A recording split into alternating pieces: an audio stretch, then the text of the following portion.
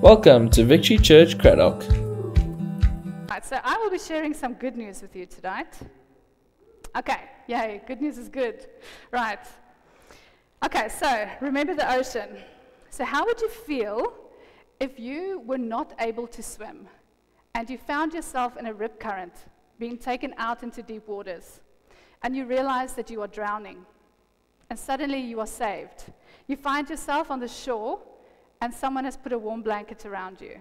How would you feel? I'm sure that would make you happy. Right, so let's go a bit further. How would you feel if the one that was standing next to you said to you, you never have to fear drowning again, because he will never leave you or forsake you, and that he will be with you for every single day of the rest of your life? The problem with humans is we learn to swim, and we become so secure in our own abilities and our strengths and our smarts, our successes, that we forget that we need a savior. We forget that every good and perfect gift comes from God, and that is in James 1 verse 17, not Preacher James.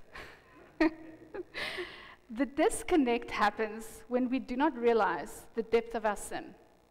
The sin that we have in our life is like an ocean. No matter how well you can swim, eventually, if you are the one that's dropped in the middle of the Pacific Ocean, eventually you're going to need a savior. We might think that we are good people, we are law-abiding, we serve our families well, we work well, we come to church, we serve in church, so we tick our little boxes because we measure ourselves against the standards of the world. Okay, Jody, click. Okay. But if you had to measure yourself against the goodness of God and God's standards, how would you measure up? So in Matthew 5, on the Sermon on the Mount, Jesus actually takes the law and he puts it on a whole other level. Like what William said this morning, Jesus, without Jesus, with Jesus. And it's the same when you look at Matthew 5. So Jesus takes the law, which is good, by the way, because we need the law, because the law makes us aware that we actually need a savior. So he takes the law and he shows us what kingdom quality looks like, how kingdom people can operate within a worldly system. Have any of you heard of Ray Comfort? He's got a Facebook page. He's brilliant. He actually speaks to people on the street, which is, I think, what we should be doing more of. But he compares living life without salvation and without God, like standing on the edge of a plane. How many of you have skydived before? Glenn? Okay, jy weet daai gevoel, nee? So imagine when you're standing on the edge of the plane and the door goes open and you jump out without a parachute and you trust in your ability to flap your arms to get you to safety. Okay? So even if you didn't know it when you were on the plane, after you jumped out, you will realize you need a savior. The good news is that we do have a savior, and he is relentless in his pursuit of us. In Revelation 3:20, he says that he stands at the door and he knocks. In Psalm 23, he says, surely your goodness and your mercy will pursue me all the days of my life. In Romans 8:34, he says he stands in the gap and he pleads for us with the Father. In 1 John 2 verse 1, he says that he is our advocate. Now here is one of my all-time favorite scriptures. Kan julle daar lees? Ek kan nie. Okay, but ek het hom hier geskryf, so. This is Hebrews 7 verse 25. Therefore, he is able once and forever to save those who come to God through him. And he lives, listen to this, guys, to intercede with God on their behalf. That's what he does. He's in heaven interceding for you. Jesus is the perfect sacrifice. He's the perfect mediator, advocator, intercessor, comforter, and savior. But he's not just that. He is also the Lion of Judah who will fiercely defend you and come to your rescue. But this is when you are in Christ. In Christ, you are covered on all sides. The best news is this. All you have to do is turn your focus away from your own abilities and onto Jesus. You need to make an informed decision and use the free will that God has given you and trust in the finished work of the cross. So this next slide, I want you to read out loud with me. Okay, you ready? Salvation doesn't come from being perfect. Salvation comes from believing in the perfect one. And this is good news. Sometimes the good news doesn't feel like good news, and sometimes the good news doesn't sound like good news because it confronts, convicts us, it makes us uncomfortable as it urges us out of our sin, makes us aware of our sin, and gets us out of our comfort zones. It challenges our behavior and our old ways of thinking. It might even sound harsh at sometimes because the truth highlights our shortcomings. Because what the truth does, it puts a mirror in our face. By our nature, we do not like to submit. We prefer our own way and trust in our own understanding. You can ask Marinus how easily I submit. I'm still a work in progress. But we trust in our own life experiences above what the Word of God says. But God corrects those whom He loves. But what is important to understand that this correction is not judgment. This correction is realignment. And God alignment puts us back into the will of God. And in the will of God, we are safe. So His will is counterculture, and His will is counter human nature. Like William always says, His kingdom is the right side up. Kingdom culture is forgiveness instead of bitterness, grace and mercy instead of judgment and condemnation, love versus hate. There's a massive difference between truth and fact. Anyone who has been on a diet would know that facts change. Because one season they'll say, eat avocados, it's really good for you. And then they realize, oh, there's a lot of fat and you shouldn't be eating avocados. Then they'll tell you, running is going to make you lose weight. And then they discover, oh, it's actually bad for your joints, so you shouldn't be running. So facts change as information comes in. But truth cannot change. And God is truth, and the Bible is truth. His word is infallible.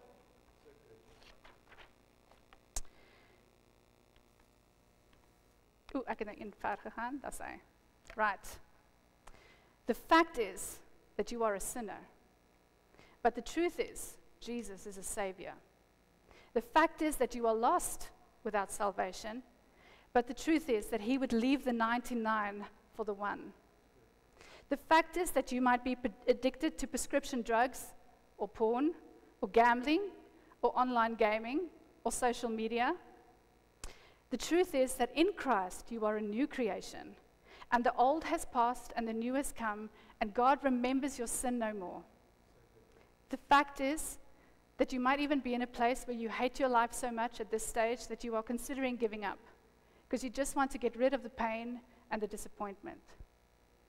But the truth is, when you are in Christ, you have the mind of Christ, and you can take these thoughts captive, and you can submit these thoughts to the Word of God. The fact is that your sin is great, like the ocean. But the truth is, where sin abounds, grace superabounds, and God's love covers a multitude of sins. The fact is that you might be an outcast, but in Matthew 9, Jesus says that He has come to invite the outcasts of society and the ones who are sinners. So you are not saved based on your works. You are not saved based on your ability to swim and keep on swimming. Thank God you are not saved based on your ability to flap your arms after jumping out of a plane. You are saved based on believing in the perfect Savior who before the foundations of the earth knew you by name. And all you need to do is quit swimming. Call out to Jesus that He is your life buoy. It's a life buoy that God has sent and thrown into your ocean of sin. So all you need to do is grab it. The goodness of God leads people to repentance. And the gift of salvation is an invitation into the kingdom. And we can access the kingdom while we are still on earth. Because otherwise, what would the point be? In Matthew 11:28, Jesus says, "Are you weary, carrying a heavy burden? Then come to me, and I will refresh your life, for I am an oasis." So simply join your life with mine. Learn my ways and discover that I'm gentle and humble and easy to please. You will find refreshment and rest in me, for all I require of you is pleasant and easy. Does that not sound 100% different than worldly systems? Rest and kindness and peace and joy and just rest in me is 100% different to what we're used to. Before I read this story, James, I'm going to drink some water.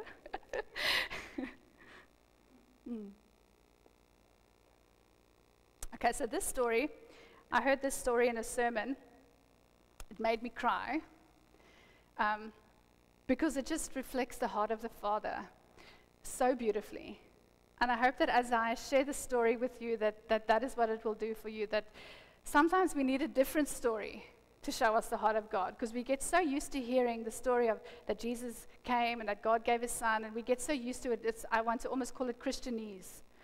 And sometimes we forget how big a sacrifice it was. So in the aftermath of World War II, there were many children that were orphaned. And the problem in Europe was actually so big that the European government had to step in and fund orphanages, because that's how big the problem was. So one day, the head of an orphanage heard a knock at the door. He opened the door and found a man standing there with his little girl. And he proceeded to ask the man what he could do. So the man said, "Please, can you take care of this girl? I cannot look after her anymore." The head of the orphanage was so moved with compassion at this sight that he asked the man, "Are you this girl's father?" To which he replied, "Yes." "Well, sir, it breaks my heart to tell you this, but we are not allowed by law to take any children if there is one parent still alive." So after some thought, the father's eyes welled up with tears as he looked at his precious daughter. He kneeled and held her tightly and whispered that he loved her more than she would ever know. He said in a gentle voice to her that he has to leave now, but they would soon meet each other again. He got up and turned to the head of the orphanage and placed the hand of his daughter into the hand of the man in front of him and said, "Look after her well. I will make the necessary arrangements." So this story is the very heart of God. This story is sacrificial love. And he loved us first. I often say that God bankrupted heaven so that we can be saved, because that is your value. You are so valuable to the King that he would bankrupt everything he had. He would give his best for you. So God so loved the world that he gave his only Son, that whoever believes in him will not perish but will have eternal life. Many of us stop at this verse and we don't read the one that comes right after, which says that God did not send his Son into the world to condemn it, but he sent his Son so that he could save the world through it. So William has been teaching us so beautifully the last few weeks. Knowing about God is meaningless, but knowing God is meaningful. You have an original, handcrafted kingdom purpose. So don't be like the 11 disciples who had to sit in the boat and watch Peter walk on water. Get out of your boat of self-reliance and turn your eyes to Jesus, because he is your parachute. He is the way, the truth, and the life. He is your life buoy. Okay, that's your life buoy. Right, so if you have your Bibles, I would like you to please turn to 1 Peter 4 verse 5. It is up on the screen as well. So sometimes we hear something and it just goes in and out. But it's different when you actually read it out loud, because then it sort of settles in your spirit. And I want to tell you that salvation is not fragile. There's not much you can do to make God leave you, because he says, like he said to the person drowning, "I will never leave you nor forsake you. You never have to worry about drowning again." So read along with me, read out loud, 1 Peter 1 verse 4. We are reborn into perfect inheritance that can never perish, never be defiled, and never diminish. It is promised and preserved in the heavenly realm for you. Hebrews 10:14 says, "And by his one sacrifice, He makes us perfectly holy and complete for all time. Your salvation is not fragile. So, in conclusion, before we go home tonight, be sure where you stand with God. Be 100% absolutely rock solid sure where you stand with God. So I'm going to read a few statements, and if any of these statements resonate with you, I'm going to read a scripture and then I will ask you to stand, that we can pray for you and with you. So for all the believers, this is your cue to start praying because God says that we partner with Him. So I'm going to read the scriptures to you, these statements to you, and then I'll end with a scripture. So if you have followed Jesus Christ, but life has happened, and tonight you find yourself distant and disconnected, I will ask that you stand at the end of this. If you have never fully surrendered your life to Christ before, and you feel your heart beating faster and your tummy turning because the Holy Spirit is awakening in you, I'm going to ask you to stand. Salvation is a step of faith. It is faith in what God promised. It is faith that God is faithful. Each person must repent and be born again. And James and William so beautifully explained this morning that repentance is not a bad thing. Repentance, I think in many years, repentance has been taught like repent or burn. And that's not what God means. Repentance is a good thing. It's a continual thing that has to keep on happening. Every time Holy Spirit shows you something that's between you and God, something that's blocking you. Repentance is changing the way you think about it, changing your mind about what you think it is, what it looks like to serve God. So that's what I'm asking you to do. If the Holy Spirit, He's a still small voice, if there's something that's resonating in your heart, something that you know is between you and God, like Jeannie has said this afternoon as well, submit that to it, submit to it, give yourself to the Lordship of Christ. And remember that God says, whosoever calls upon the name of the Lord. There's no conditions to that. Whosoever. As the song said, He loves us where He finds us. You don't have to be perfect to get this. So when we do this, it does not mean that you have to have everything figured out. All this means is you are taking a step towards God. And then sanctification process happens, and then family happens, and we help each other, and we connect, and we grow. But you don't have to understand everything or have everything figured out right from the beginning, because none of us that are sitting here that have been saved for many years had everything figured out when we gave our life to Christ. It's just a reaction to your Holy Spirit connecting to God, because we were created by God and for God. So as I read the scripture, this is in Romans 10, verse 9 to 13. For if you publicly declare with your mouth that Jesus is Lord and believe in your heart that God has raised Him from the dead, you will experience salvation. For the heart that believes and receives this gift of righteousness of God, and with the mouth that gives thanks to salvation, for the scripture encourages us with these words, everyone who believes in Him will never be disappointed. And that's my prayer for you tonight, that when you believe in Him, when you actually take that step of faith, that you will never be disappointed. So as we stand.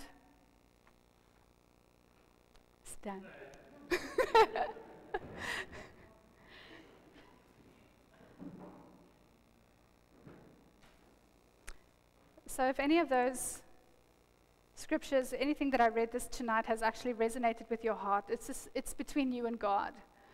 You don't have to tell anyone next to you because God knows in any way. But may you go home tonight and take a step forward, a step in the right direction, a step into a place where you will never be disappointed because God is good and He is faithful even though we are not faithful. And I pray the scripture over you tonight, 1 Philippians verse 6. I pray with great faith because I am fully convinced that the one who began this glorious work in you will faithfully continue the process of maturing you and putting His finishing touches on it until the revealing of the Lord Jesus Christ. In Jesus' name, amen.